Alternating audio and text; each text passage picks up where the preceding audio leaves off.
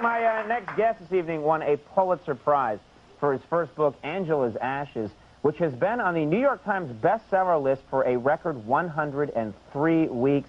Please welcome Mr. Frank McCourt.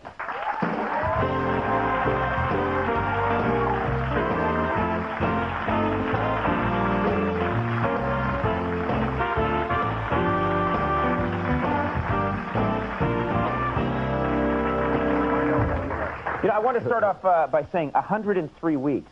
That's just amazing. 2 years. I've worked that out myself. That's actually pretty. 103 weeks. That's incredible, but it brings up a problem. I come from an Irish family. I know that Irish people getting praise or having success it can be a problem with other Irish people, can't it? Yeah, there's something in Ireland called begrudgery. Raise your head and they chop it off. If you become successful, you better prove it. As a matter of fact, there's a definition of Irish Alzheimer's. You forget everything but the grudge.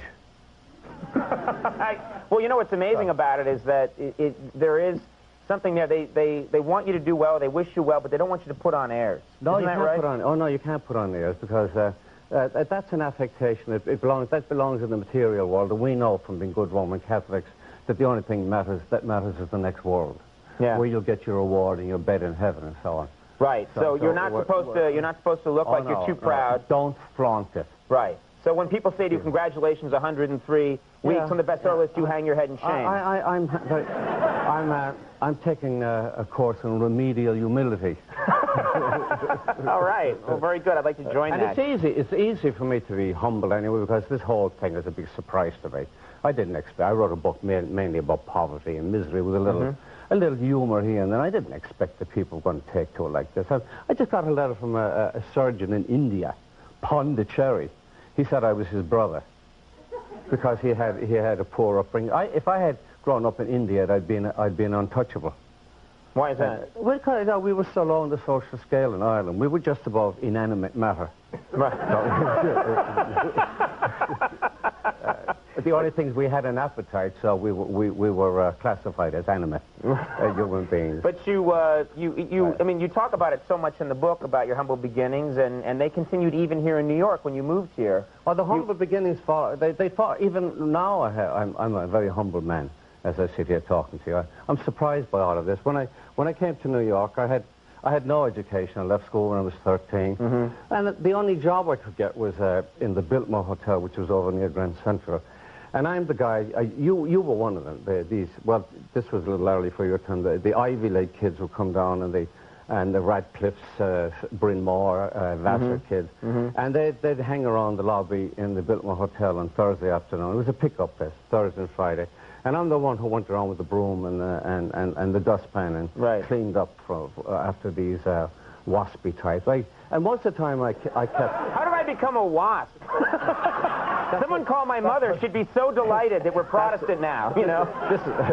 This is what you were hanging out with, and it rubs off. Oh, there you go. All right. And I was looking at those girls from Vassar and places like that, and they were all long-legged and had auburn hair and bosoms that were apocalyptic.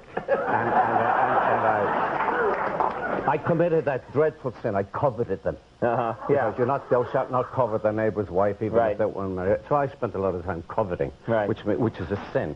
I still have to go to confession over that one.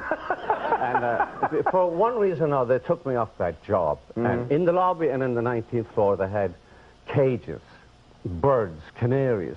And they put me in charge. They took me away from human beings. So they put me in charge of the birds. Because you were inanimate matter. Or animate matter. Just barely. Slightly animate, slightly articulate. So they gave me the job of keeping the bird cages clean and keeping the birds fed and watered. And then I really got weary of those birds because I was doing a bit of drinking in those days up and down 3rd Avenue, which was one long Irish bar. I fell into the stereotype of the drinking Irishman. And I'd stay, and I'd neglect the birds, and they began to die. And I got desperate because this is the only job I had. I didn't have a high school diploma. They'd pitch me out into the street, and I had to get a job as a, I don't know, a politician or something. So, or talk show host, yeah. Something desperate. That'd be all right. But the birds began to die, and what I did was, to save myself, I climbed up my aluminum ladder and I took them and glued them to their perches so that they wouldn't, I mean, they weren't singing much, but they could be seen. Yeah. And my boss I'd keep my job. But then I had a 3-day weekend one time around St. Patrick's Day, and of course I went off and I roisted around. And when I got back, there was a note on my time card, report to the superintendent, Mr. Carey. He said, McCourt, what did you do to the birds? I said, what birds, Mr. Carey? I'm not talking about the damn swallows of Capistrano. I'm talking about 39 canaries dead in their cages. I said, oh, well, they must have died while I was out, Mr. Carey. Oh, yeah, what they do, get up and glue themselves to their perches before they... So that... And, look... It's a really indefensible position. I'm not... my subscription to the Audubon Society has expired. It will now, yeah. I want to mention this before, I wish we had more time, but I want to mention you're doing a musical review now. I put together a thing called The Irish and How They Got That, which is playing at the Irish Repertory Theatre on 22nd Street. It's all about the Irish and how they got that way, you know.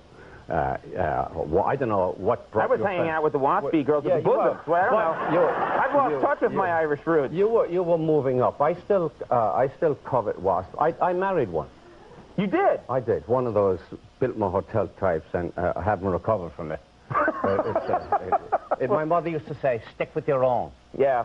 Well, we're glad you're doing what you're doing. The Irish and How They Got That Way is now playing at the Irish Repertory Theatre in New York City, and if you haven't read Angela's Ashes, go out, read the book. It's simply amazing. Frank, thank you so much for coming back. Frank McCourt, everybody. We'll take a break. We'll be right back.